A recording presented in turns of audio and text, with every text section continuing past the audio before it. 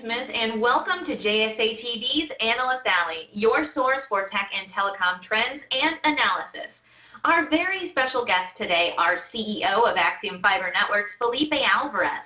Axiom Fiber Networks provide telecommunications infrastructure services over its fiber network to carriers and enterprise customers in the greater New York City metropolitan area. And joining him today is Fedor Smith, President and Managing Partner of Atlantic ACM, an independent research consultancy firm serving the telecom and tech industries. Welcome, Felipe and Fedor, and thank you both for taking the time to join us today. Fedor, would you like to go ahead and get us started?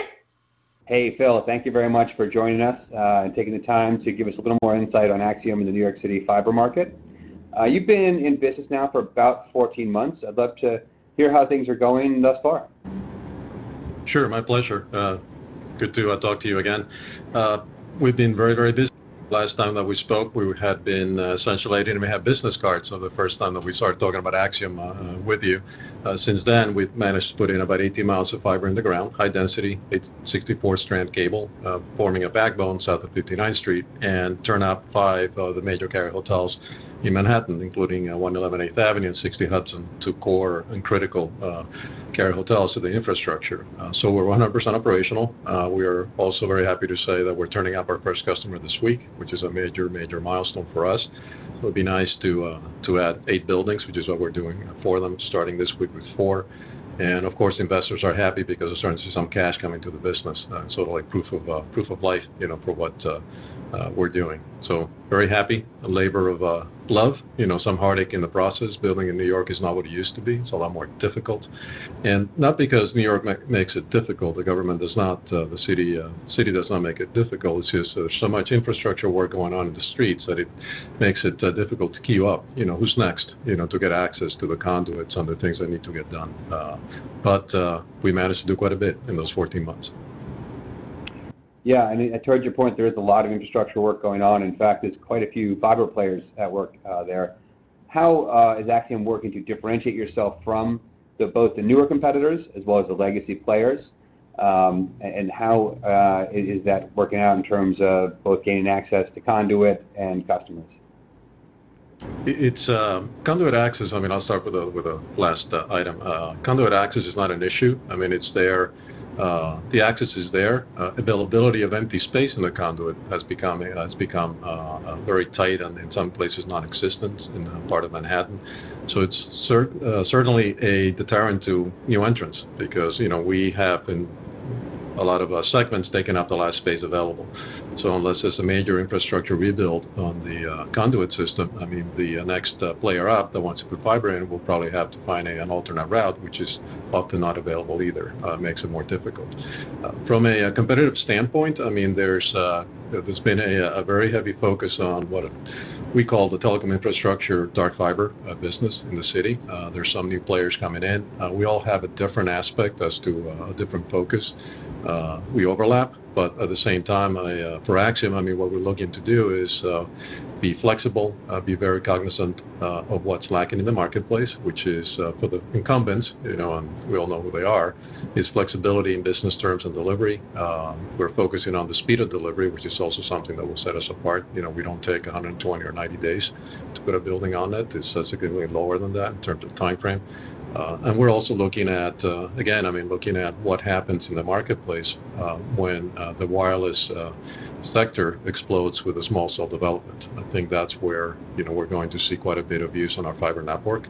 Certainly a very key focus for Axiom. But in the interim, we're also enabling competition in locations like underserved buildings, you know, the smaller buildings in the city, the 5, 10, 20-story buildings that are often ignored by most competitors, except incumbents. And even then, they don't provide the services that are required in that location.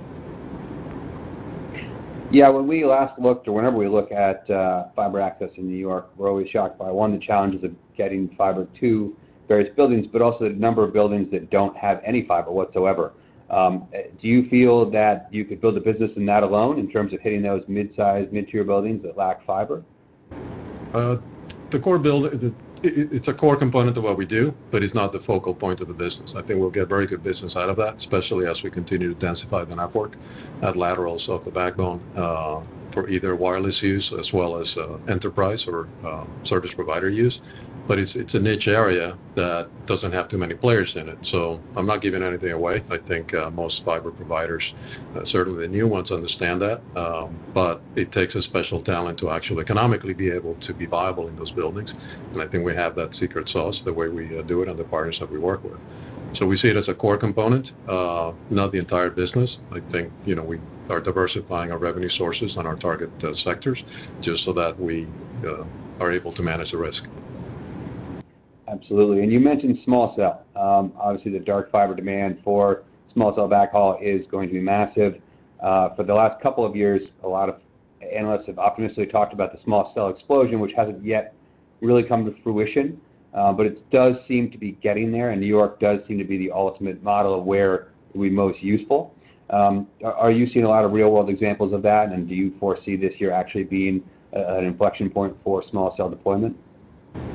We see demand from a little girl at the talk stage, the demand. It's a little bit of a hype stage.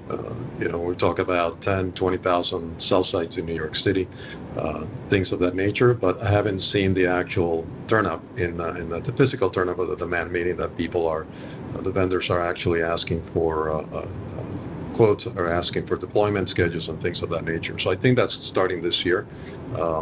Maybe not in the first half of the year, but towards the second half of the year, you're going to see a lot of pickup in terms of what's there. Some of the approaches, and I think one of the primary approaches that the wireless carriers are taking is, where's the fiber and can I enable that, rather than say I need a cell site here and then I'm going to drive fiber there. So it's a little bit of an interesting mix at the moment, but it's moving up the demand curve. Last year it was all talk, honestly. I didn't see any of the what I call the viable signs that there's actions being taken. We're starting to see it this year. It's going to pick up speed. So I think the next probably 24 to 36 months you're going to see the major push and influx of driving that fiber closer to where those microcell sites need to be. Absolutely, and we all know one carrier has sort of been the lead driver of dark fiber and small cell demand, or particularly dark fiber. Are you seeing that on multiple carrier fronts, on most of the big four sort of coming through with actual consideration for plans, or is it one or two carriers that are leading the charge? I think the major carriers are all going to push for that. Some are focused on lit services to enable that, which we can do, and actually have been planning on doing since day one for those kind of custom applications, as we call it. But the four, they're all focused on it. I think Sprint may have more of a challenge, because they may have less funding to do what they need to do, but Sprint typically falls in that category. When you speak of lit services, what type of demand are you seeing for lit services, and is it a very regular occurrence that you see enterprise customers for whom the incumbents can't provide the necessary bandwidth? There's demand. We often get quote requests for lit services. We deal with high bandwidth at 10 gig and above. We'd rather not delve into the what we call the old 100 meg is now the 1 gig, right? And the 10 gig is becoming, interestingly enough, the old 1 gig. But that's a trend that the industry has faced for the last few years. So we see demand for that, and we're planning to meet some of that demand on a custom basis. I mean, we have the capability, certainly. The underlying fiber, which is critical, is there, drives the economics. And then lighting that is not particularly difficult, especially for our team. We've done that before a number of times. The interesting thing is that I'm seeing in the marketplace is a resurgence of the 40 gig space, which, oddly enough, I mean, it was written off as being dead a few years ago because of the jump to the 100 gig, the economics and so on and so forth. So I think the platform vendors are starting to either finalize or kill off the 40 gig, and they're dumping things into the market that makes it more available. But over the last 3 months, we've got a number of requests for 40 gigs, which again, surprise to me, in the space. That's interesting. Are there any verticals or segments where you feel there's either particularly high demand or which are particularly well suited to Axiom's model and delivery? It's across. It cuts across. You'd be amazed. I mean, how many smaller firms that you would think are not in some of this Class B smaller buildings. I mean, how many of them are actually looking for 10 gig and 40 or 100 gig, which is counterintuitive. But education, healthcare. I think healthcare is a particular interest because they do understand how to the need for security, in the networking, and dark fiber provides that. But they also have a need to have their networks managed, which we can also do on an outsourced basis. And then you have what I call the usual suspects that understand completely well how technology and telecom technology actually plays in their food chain, if you will. Those are the larger enterprise businesses across the board, but also the financial services firms, who are also very heavy buyer and very interested in what we have to offer. Interesting. Do you think that the network management side of demand is changing as people are moving a lot more elements into the cloud or into colo, where that network management becomes a much more crucial part of their daily business? It does, and we always looked at it as we're an enabler to that. The connectivity, you can manage your network whether it's lit or dark, but dark gives you quite an advantage. So enabling connectivity, I mean, it's essential to the network management as they move to the cloud, and so it has to be reliable. The bandwidth has to scale very quickly to any demand level that they have. So we see ourselves as sort of like the enabler, the pipe that allows them to flow anything and everything at any time, whether it's a 1 meg at some point or 200, 400 gig being pushed through. Yeah. In terms of co-location connectivity, your network clearly focuses on reaching all the major colos in the New York area. Is that something that most of your customers are focused on as well, or is site-to-site as much of your business as colo interconnect? Very heavily focused on data center connectivity, whether it's in and out of northern Jersey, to pick a point, although we see also demand starting to come in from Long Island as well as north to Westchester, Orange County. So there's quite a bit of that, but that's sort of driven by the cloud, if you will, and where some of the data, the colocation providers are extending their New York City-based POPs or colo centers with a very long dark fiber cross connect into data centers that are more massive and more scalable out in northern Jersey. But we also see quite a bit of demand for inter-site connectivity, south of 59th Street. In terms of that movement towards data centers and off-site, be it cloud or just traditional data center colo, where do you think we are in that process? I mean, in terms of especially business and enterprise customers, are we really just seeing the beginnings of it, or is this well underway and the pace will continue as it is now for a couple of years to reach the point where everything that should be in a data center is, or are we pretty late in the game? No, I think we're midpoint in the game, given what I've seen. It's not an early adoption stage. I mean, I think that if anything, what you're going to be seeing and what I've seen is more of less of a private cloud scenario, more going to more of a public use of the public cloud by most companies, because they're getting more comfortable with the platforms and the ability to control security and things of that nature. So you still see that mix of a hybrid, but the adoption rate is well underway. I mean, I don't think we're in the back end of it. I think if anything, we're in the midpoint, and you're going to see more of that migration away from the pure private to a hybrid, moving away completely into using a public cloud, if you will, for lack of a better term. Absolutely. You mentioned sort of platform and interconnection. As a geographically limited carrier, how much of your focus has been on ensuring ease of interconnections with other carriers or other facilities and enabling your customers to do that or manage that for your customers? We're very, very heavily focused on that. I mean, we're not an island. Physically we may be, if you will, but the reality is we're not. We have to be interconnected, and we have to have the ability to actually provide services where we do not want to build. Number one. Number two is where our customer demand might be. So we have agreements in place with a number of local, super regional, and national carriers that allows us to extend our network as we see the demand, essentially. But for us, it's more of an economic decision. Timing and economic decision. So in some cases, I mean, we know we're going to end up doing certain routes and an expansion, for example, into northern New Jersey. So we can have better access to those data centers, but at the same time, it's like the timing is not there yet. So we partner with carriers to enable quotes essentially and services in that area. And similarly, I mean, we have partners that look at us and say, I have circuits in LA, I have a customer in LA, and I need to land it in New York, and you can be the perfect distribution point, basically, for that. So we work in the ecosystem. I mean, we're not, no company's an island, if you will. Yeah. Do you think the intelligent networking and interconnection, more effective interconnection, is really going to make standalone, smaller providers like Axiom a more viable growth model going forward versus the previous presumption that in order to service a large enterprise, you had to have a national network? Do you think that's going to be a change in what customers expect and where carriers sit on that matter?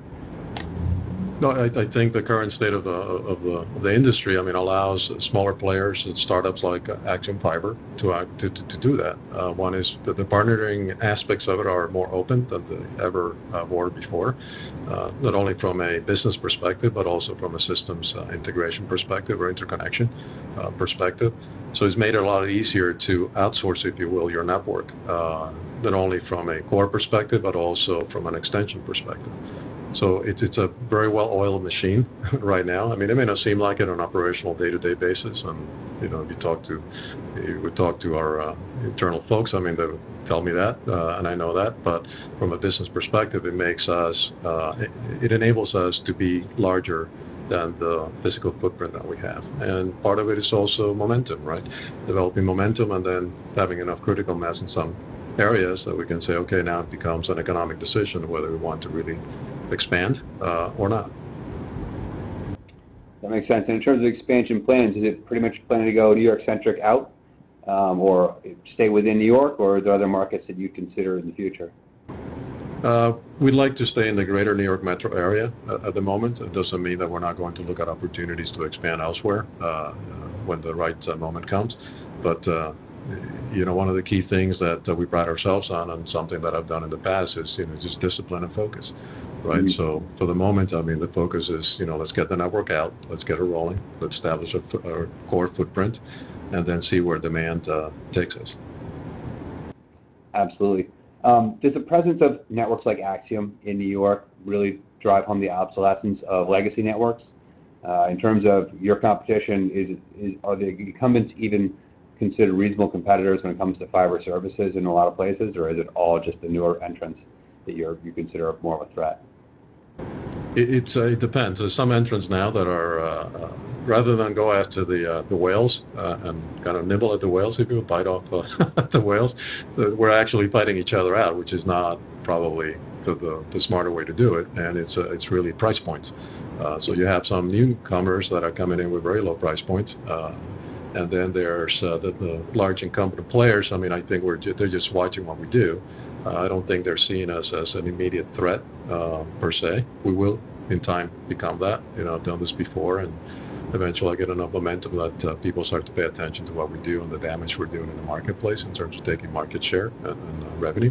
But for the moment, I mean, I think you're seeing the new entrants, trying to get some of that incremental bandwidth that's out there, incremental services that's out there.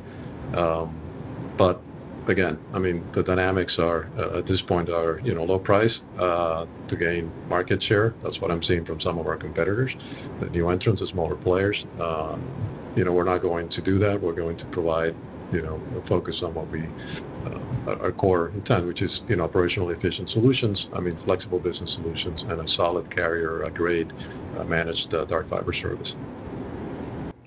Well, and as you know, we spend a lot of time looking at the customer experience, and both in the business and wholesale carrier space.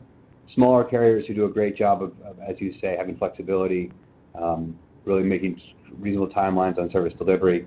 They create a happier customer base that is really committed to them. Is that sort of the foundation of your model, to be that flexible carrier that becomes the partner to the enterprise or carrier rather than just a supplier of connectivity? That's our model. I mean, you hit it right on the head. It resonates. I mean, it resonated with us from the beginning because that's our core value set, and that's what the team that I'm building here believes in. That's the path forward. You know, the long-term view of the business.